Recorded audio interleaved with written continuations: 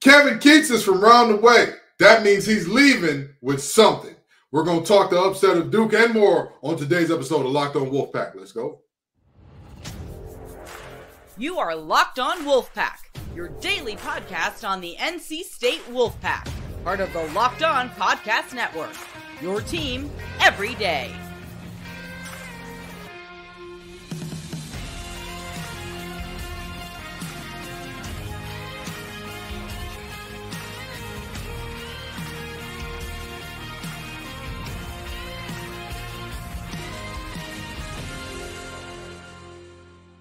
Hey there, folks. On today's episode of Locked On Wolfpack, we have to get into the 74-69 upset of the second-seeded Duke Blue Devils in the ACC tournament. That, to my left, is Grayson Boone, and I am Kenton Gibbs, former Wolfpack defensive tackle. I know y'all are used to Grayson doing this, but he's having his flu game right now. He's a little under the weather, so I'm doing my best Scottie Pippen impression to carry him all the way. Or we could say he's doing his best DJ Horn impression because both of them are playing phenomenally through the pain. Grayson, give me some of your takeaways from this upset. What a win. And yes, I do sound a bit ridiculous, so I apologize for my raspy voice throughout the entirety of this episode. But NC State, we talked about just fighting for one more day. These seniors just playing for each other. This team playing for each other. They found a way to get it done again, and you beat Duke, the second-seeded team in the ACC, a top 10 team in the country. You talk about a team getting hot at the right time and feeling dangerous. The NC State Wolfpack are now officially stamp-marked it dangerous. They are a dangerous team. They got to play Virginia in the semifinals.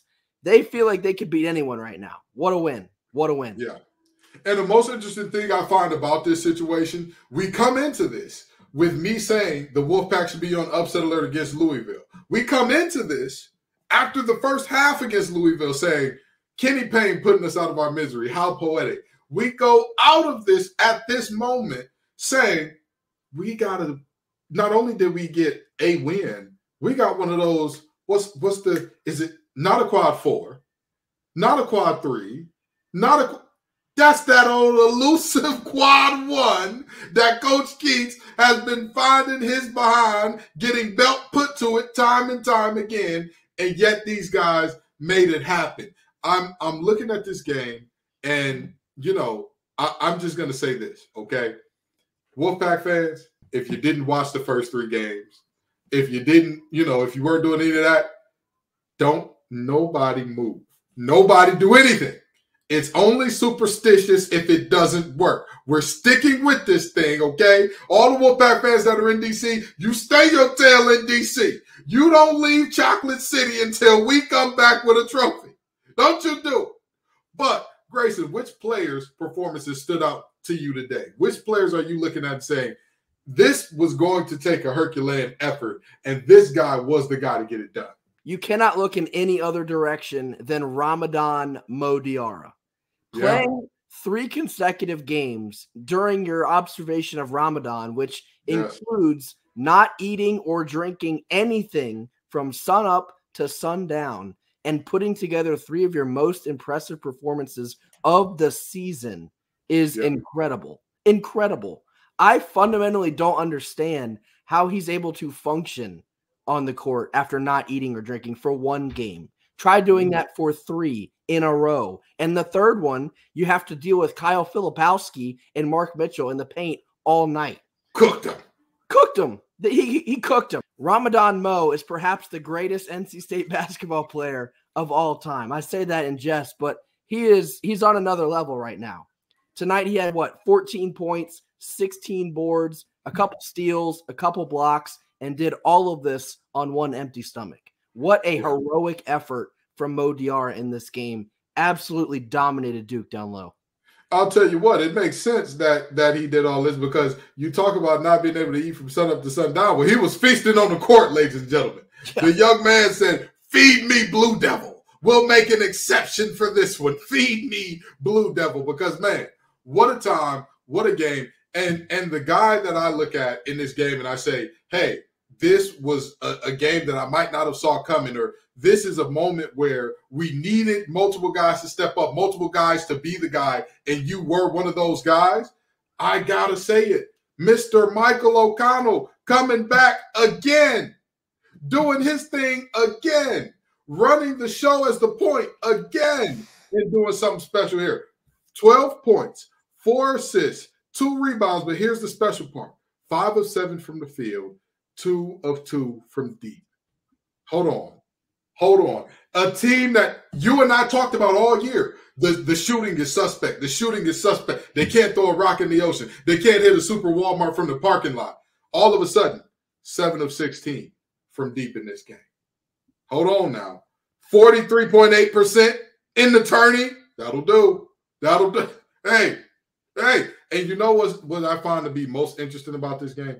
You and I talked about how game in and game out, the free throw discrepancy being massive is what got NC State over the hump. The free throw gap in this one did favor NC State, but it was 20-14. Like, that's it. We missed quite a few of them. I'm about to say, here's the craziest part. We shot 55% from the line. So it's not even like we killed them from the line. When you look at the final result of this thing, we only made 3 more free throws than they did. I'll tell you what, this NC State team, I don't know what this is. I don't know how this team is showing up in this way, but you know, you called it, Grayson. The seniors showing up.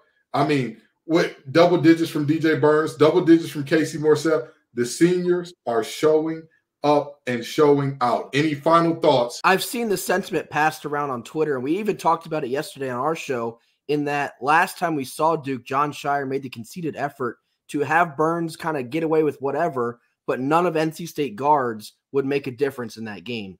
It seems like Keats adopted that philosophy and then used it against Shire in this game, because only Filipowski and Mark Mitchell did much of anything for Duke, because their 3 guards did, relatively nothing. You kept Jared McCain at bay. Jeremy Roach did virtually nothing. If I'm not mistaken, he finished with like 5 points. Tyrese Proctor was pretty inefficient. So using Duke's strategy back on them and it working, I think, is very funny. I think Keats should get credit for that. It's just a fantastic win. 5 guys in double figures. Again, talked about it yesterday. They're having fun. They're playing loose. And it is such a joy all of a sudden to see this team play for 3 consecutive nights. Gonna make it 4 here on Friday. They got to play Virginia. That's a team that we beat in Raleigh. Probably should have beat the second time in Charlottesville, but let that one get away.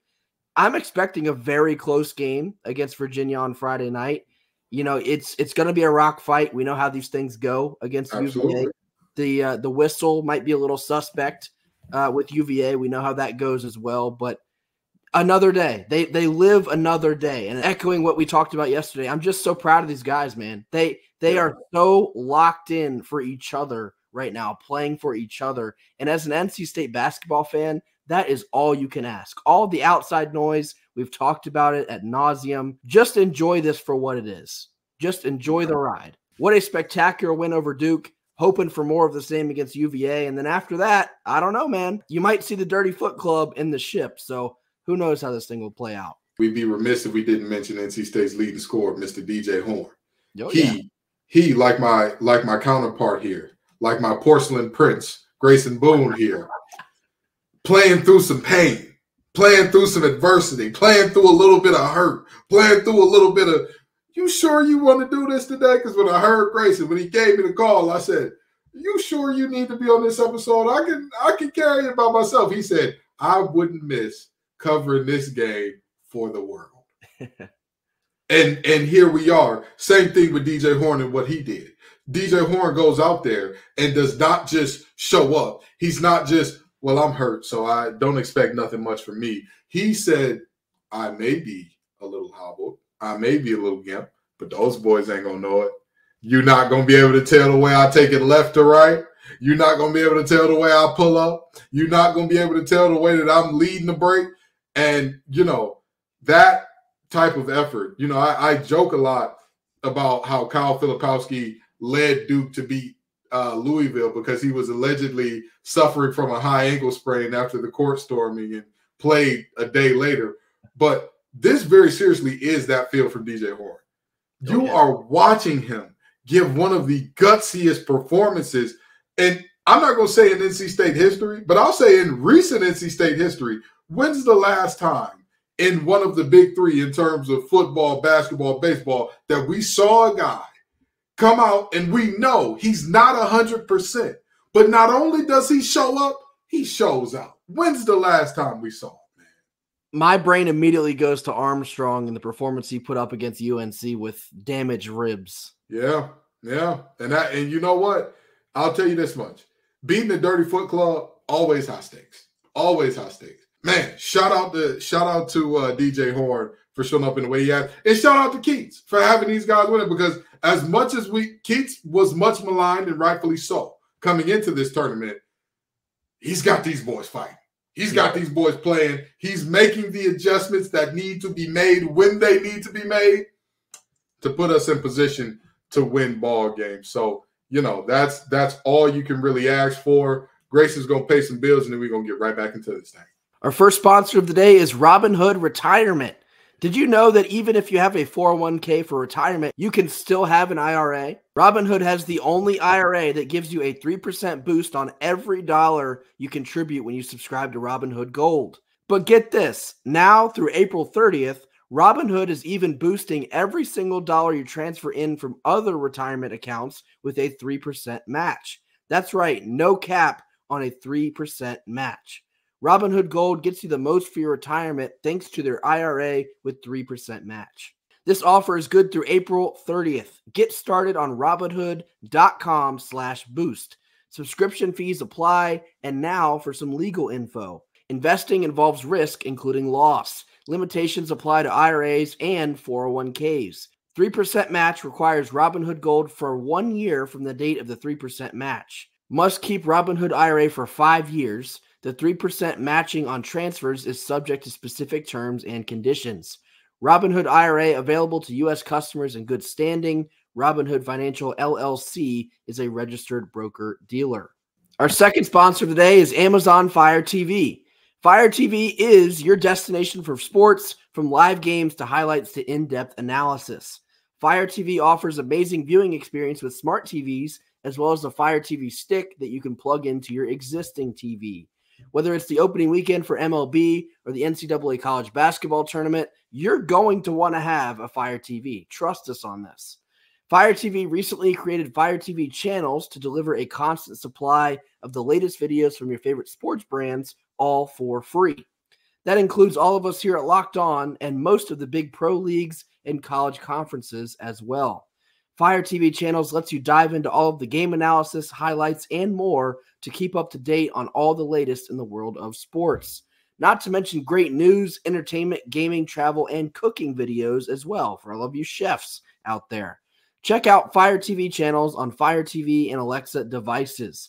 If you haven't checked out Amazon Fire TV channels, well, you should. Trust me on this. To learn more, visit www.amazon.com/LockedOnFireTV. Middle portion of our Friday show. Now time for Fan Friday. Without further ado, let's get into it. First one here comes from John Labus. He says, 4 times in a row, I refuse to let myself be hopeful. John, we feel you, man. We feel you. NC State fans, we really don't know what to do with this current ACC tournament run, but here's what we all should do. Just enjoy it. Just enjoy it for what it is. We don't have to get our hopes up. I think we should all just keep our expectations at sea level and just enjoy them play their last couple basketball games of this season. It's going well so far. We're 3-0. We got to play Virginia on Friday night for a chance at the championship of this whole freaking thing. What a ride. I disagree, Grayson. Good. Don't get hopeful. Feel the same way you felt coming in. Feel that right now. The same way you thought about this thing coming in, feel that, bottle that up, keep it going. Keep it going. Don't mess with the vibes. Don't mess with the vibes at all. The vibes right now are I'm worried because let's be honest, as Wolfpack fans, were you not worried until that final buzzer? Were you not worried until that? Keep the vibes rolling. Keep the vibes rolling. Don't you let nobody believe you got it made in the shade. Your job is safe. Now, don't you let them trick you into that. Don't get hopeful. Stay real pessimistic, my friend. Stay pessimistic. Next one here comes from Scott Briscoe. Says, I've been a State fan since I was born. As I get older, the more I understand the Cardiac Pack moniker. But that's not the 83 team. That's just our program at this point. So much emotion. Scott, you hit the nail on the head here. Every single sport at NC State will test your character. They will give you gray hairs long before you are ready for them. Make you go bald early. They might even take your hair away from you. You got to understand how I'm saying this, but that is the magic of NC State athletics. I truly wouldn't have it any other way. And sure, there's other schools in the area. Oh, we have championships and meh. Yeah, whatever, man. It's going to make it so much sweeter when we do get one. All of this angst and all of this waiting and all of this frustration, I promise you, it will be so worth it when we finally put our hands on a trophy. And regardless of what that trophy may be, maybe it's College World Series, maybe it's CFP, maybe it's an ACC championship, whatever. When we get one, the world is going to know about it. They're going to hear from us. I promise you that. Oh, absolutely. I plan on being more annoying than that 08 Celtics team. I plan on being that level of annoying to the rest of the universe for all of eternity. But very seriously, I agree. It's the essence of NC State. What did we say the law of the wolf was? When you expect what, you get the what. When you expect the least, you get the what, Grayson? The most. The most. We came into this tournament thinking to ourselves, if we get past Louisville, cool, but that's about it, right? We're going home after Louisville. Hey, the boys will get to see the Capitol. They'll get to see the Washington Monument. Maybe they go around, see a couple nice little trinkets or pick up a couple nice little trinkets here and there. But, and then there's nothing serious happening in here. Next thing you know, this team says we've got not one, we've got not two, but at minimum 3 wins. One of which being against the school right down the street. In the words of Kanye West, he's done miracles on me. He's done miracles on me. Next one comes from Mike Stewart. He says, wanting a show on your take on the future of the ACC and where you see the pack fitting in. Lots of YouTubers weighing in, including Josh Pate and others, most leaving State as the outlier, maybe going to the Big 12. So, yeah, this is an interesting discussion. We've talked about it kind of several different times off and on over the course of the last, I don't know, maybe six months or so. And every time we do bring this up, it is a very interesting discussion in that the landscape is ever so changing. One day we feel maybe decent about the ACC starting to figure things out in terms of revenue and viewership and membership in the ACC. And then the next thing you know, the ACC and Big 12 are going out sad, tucking their tail to the SEC and the Big 10 saying, we know we're inferior. You guys can have the pie. We'll make do with what we got over here. And then you really don't know what the future might hold. And when conference realignment was really the hot topic back before football season kicked off in August, in really thinking about all the hypotheticals, I do think that NC State to the Big 12 probably makes the most sense on paper. By the way, the money would shake out and maybe logistics would shape out. I think that might make the most sense in totality, but it's really hard to gauge how all this will play out. I think an eventual merger between the ACC and the Big 12 probably makes maybe the most sense long-term. We'll see how that kind of works out. But Kenton, what you got on this one? I agree with the last thing you said there. The merger is the way. I don't know why the Big 12 and the ACC are dragging their feet on this. You will get left behind. And sure, you can make the argument, well, if we were to split everything up, 30-30-30, and then have 10% left for the group of 5, you would still see very similar shares, because what we have now, in essence, is the SEC and Big 10 getting 66%, and that would break out to 33% for each of them, and the Big 12 and ACC getting 28%. But do you realize that little 2% bump that just happened from saying, hey, bring it together and work it out that way? Like that's what you're really looking at here, okay? I get it. There are lots of teams that both the Big 12 and ACC have taken on aren't going to get huge viewership, aren't going to draw huge numbers. At this point in time, it's about the survival.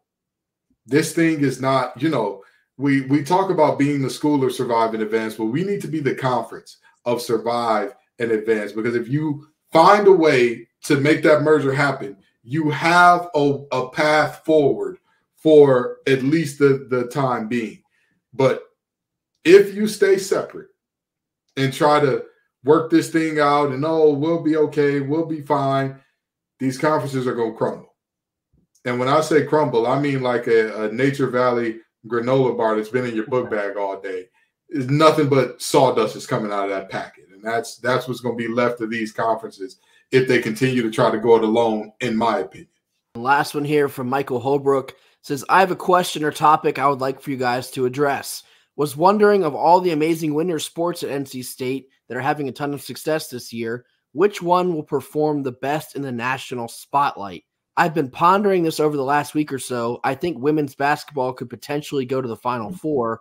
It's time we take Westmore to that next elite level. But I think the wrestling team has the most legitimate shot at making the Final Four. I'm looking for them to convert those 7 ACC titles into NCAA national titles. Baseball is also a contender for great things, potentially run at the College World Series. Softball could make the playoffs for the first time ever. So I think you actually answered your own question here, Michael. I think wrestling is probably in the best position to make some noise in the NCAA wrestling tournament. And when NC State has obviously established themselves as a wrestling powerhouse, and they did just win the ACC championship. I know we didn't mention that on here, but it's not because we didn't see it. So certainly a late congratulations to the wrestling team.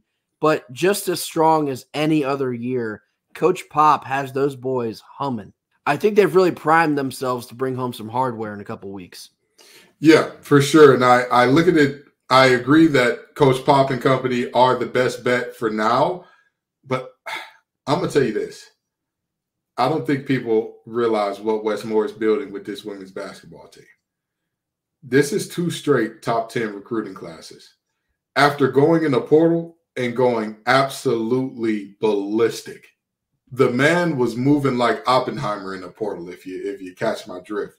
He was absolutely going crazy in terms of getting Sanaya Rivers, a player of the year candidate, defensive player of the year caliber of player, and getting a River Baldwin who, has turned out to be phenomenal, exceeded all expectations, and getting a Mimi Collin, a stretch 4 like no other, in not just the ACC, but the NCAA right now. And you combine that with a Zoe Brooks. Oh, man. If Hannah Hidalgo wasn't born, there's no doubt about who the ACC Freshman of the Year is. You know what I mean? You combine that with a Lacey Steele. I'm telling you right now, that three-point shot is already there. And if we know Westmore for one thing, it's player development. You come to West with 1 tool, you leave him with 4. Lacey has that one. I want to see what he puts in that bag next. I want to know who she becomes. Is she going to be the 3-and-D player?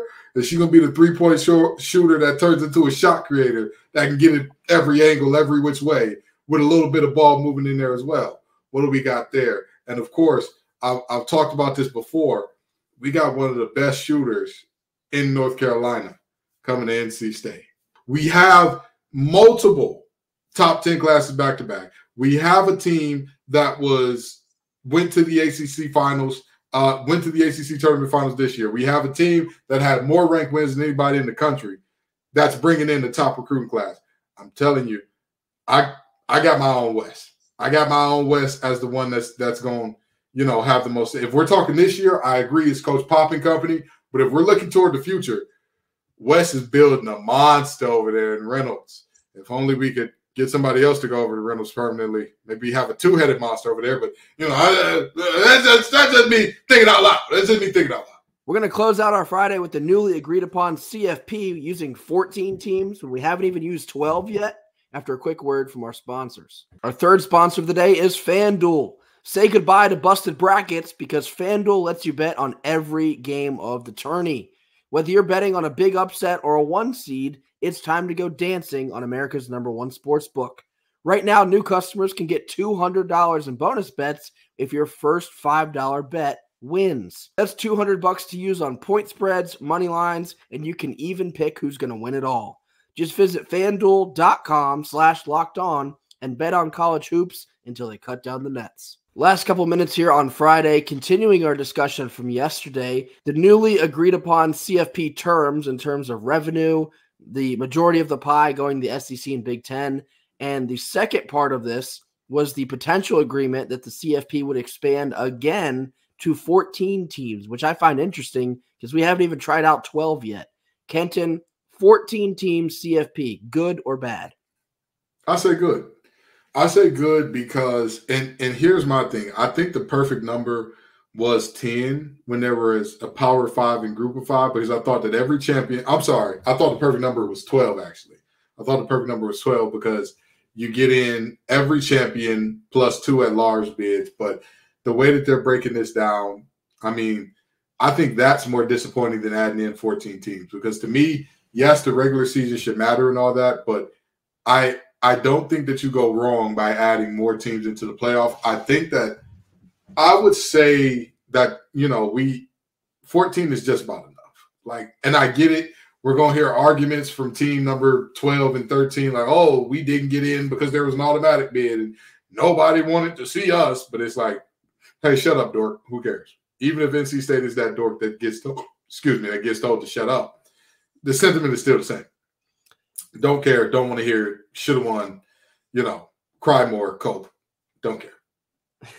Yeah, I certainly see both sides because it does open the possibility for teams like NC State to have a better shot at making the field. And it would be sick to see NC State play in the CFP. And I do think there's also an element of potential chaos, which makes it fun. You could see an 11 seed Oklahoma State wipe out Georgia in the first round. I mean, just hypothetically speaking here, that part of that would make that so much more fun to watch just from a playoff standpoint. And some of these games are going to be on campus, which I think is spectacular. But then in the same sense, some of these games in the regular season, they are going to lose meaning because you're going to see a team that's 9-3, maybe even 8-4 make it into the CFP. And it's like, I feel like we're losing the plot here a little bit. So yeah. I get both sides. I think ultimately people will come to accept it once it's out and about for a little while. However, I do think it's pretty interesting that they're already toying with 14 teams. We haven't even played with 12 yet. This is the first season that we're going to see a 12-team CFP. And honestly, I do think it'll go extremely well. But maybe let's see how that goes first before you start dipping into 14 because this feels like, and I saw this analogy on Twitter, this feels like if you give a mouse a cookie. And if you give a mouse a cookie, he's going to want 16 teams. He's going to want 24 teams. Like, where do you draw the line? So I do think 12 is the best number. I think it's going to produce the best results this year and there on out. So I hope that this gets reconsidered or at least bumped back a little bit. Let's see how 12 does first before we look at 14. That'll do it for us here on Friday. Thank you all for bearing with my raspy voice. Hopefully this is done and over with by the time Monday rolls back around. NC State faces off with Virginia in the ACC tournament semifinals tonight. We got the late shift, 9:30. Catch our thoughts on Twitter. If we make it to the ACC championship, that may require a post-game live session. Stay tuned on that. We'll let you know if we do get into that type of thing. Baseball is down in Atlanta. They have a 3-game series against Georgia Tech. Keep your eyeballs on that this weekend. And as I mentioned, Selection Sunday for the women's basketball team. They will get their draw. Hopefully favorable, fingers crossed. But if it's up the NCAA, you never really know. That'll do it for us here on Friday. Be sure to hit that like button. Drop your comments in the comment box. And we will see you all on Monday. Until then, go Pack. Go Pack.